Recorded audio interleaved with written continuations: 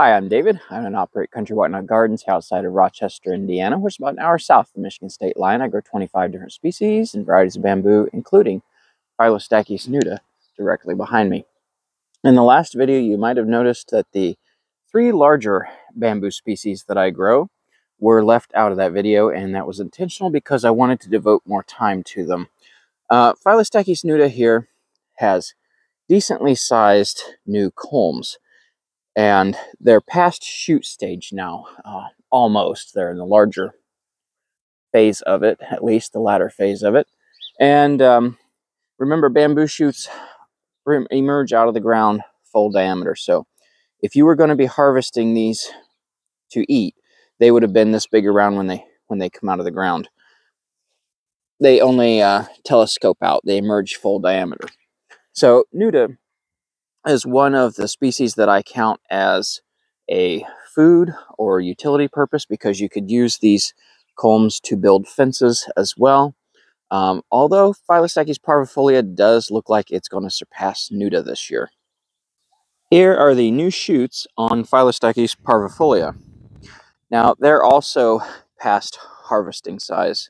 This one in particular, right back here, you can see it's getting some decent size to it. And again, they emerge out of the ground full diameter. They only telescope out longer. But you can see that if you were harvesting this for the table, this would be a more decent sized shoot than most of the other species that I have been growing. I don't know how tall these are going to get. I would think decently tall. I would like to think 20 feet. I don't know. Parvifolia is known for being a wider diameter bamboo in ratio to its height than many other species. So it's a little bit more chonky. But it's nice to see it finally sizing up now after 10 years. So it's getting there.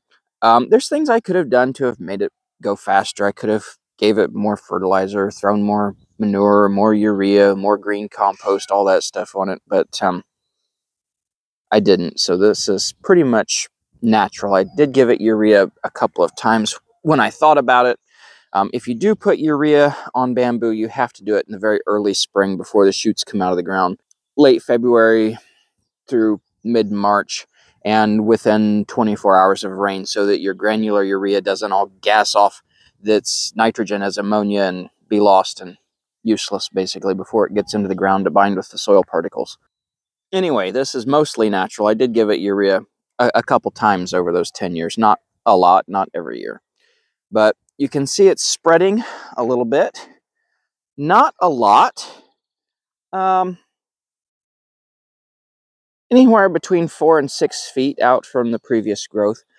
Parvifolia does seem to be shorter than the general rule of thumb for most bamboo species, which is as far out from the edge of the grove as the tallest culm is high, with live roots before it needs green growth to photosynthesize to sustain those rhizomes and produce growth further out. You can see the new division that I put over here a few years ago is sending some shoots out there. But I'm really pleased with the size of the shoots on this year, and hopefully it continues to size up in the years to come. This is more of a mid-shooting season species, whereas Nuda is earlier. You saw the greater development on the Nuda grove that I showed previously to show how much sooner those shoots came up in comparison to Parvifolia here. Even later in the shooting season is Phyostakis Satravaginata, which we'll take a look at next. Okay, here we are at the Phyostakis Satravaginata grove, incense bamboo, and it's a late season shooter. It comes up after Nuda, after Parvifolia.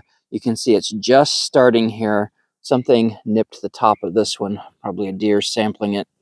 But it's not that big of a shoot. Atrovaginata is known for being a little bit more slender in ratio to its height than Parvifolia. It's more so probably on par with Nuda in its diameter to height ratio, although Atrovaginata is probably going to get a little bit taller for us than Nuda.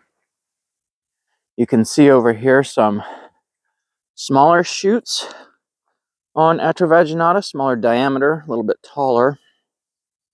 These are shooting here on the outskirt of the grove where the sun has warmed the soil sooner. On the interior of the grove, there's no activity yet. If, like last year, the larger shoots would come up from in there. Now, if I had to choose just one species to plant for food or utility purposes here in zones 5 or 6 out of the species we can choose from for our growing zone, currently I would say Phyostakis Parvopoglia. It might change later as atrovaginata matures and comes along. Atrovaginata does grow a larger footprint, close to twice as fast as Parvifolia. This is a decent sized grove for 10 years, the footprint wise. It's still getting taller and gaining diameter every year. But obviously, if you had the space, I would say plant all three, because with Nuda, you get your early shoots, Parvifolia, you get your mid-shooting season shoots, and then, of course, atrovaginata extends that season by a couple weeks anyway, into the later shooting season. So you would have a larger window for harvesting shoots. And for utility purposes, I would say currently Parvifolia, just because it seems to be sizing up better than atrovaginata currently. If you did grow all three, you'd want to plant them 80 feet apart on center and maintain mowed space or disked between or something like that. But if you were harvesting for the table or for the farmer's market or to sell to restaurants or something, I would say go for all three. It's not going to be a quick proposition. It's like I say, these groves are 10 years old and just starting to produce. So it's not overnight like people think it is with bamboo. It has to get a root system down first. Yes, the shoots grow quickly once they're up, but you've got time invested in putting this root system down before you can expect sizable growth. Like I say, there's things you can do, fertilizing regimens and things you can do to speed that along, but it's still going to take time. You could mow between these. You could, if you plant all three species to keep them separate, you could mow between them. You could disc between them. Disking, if you choose that, that's got to be carefully timed. Midsummer to late summer, when those rhizomes are running, you could disc that up a couple times in that time period. There are three really nice species. I believe Parvifolia is currently my favorite. We'll see how that transpires as time goes along. If you enjoyed this look at the three larger bamboo species and what they're currently doing, and I'll give an update as it goes along and progresses into the shooting season to show its updates as well. But if you enjoyed the video and found it useful, please give me a like, subscribe, and share. I'd really appreciate it. Until next time, thank you for stopping by and take care.